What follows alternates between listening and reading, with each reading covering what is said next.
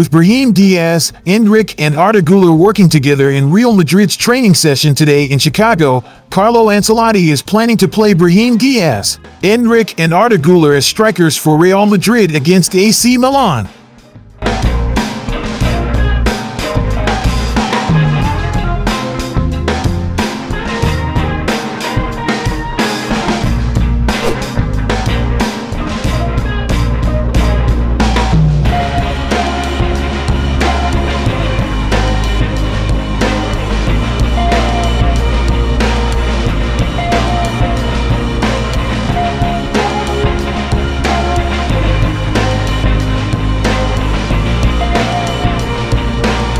Real Madrid have held their first training session in the United States.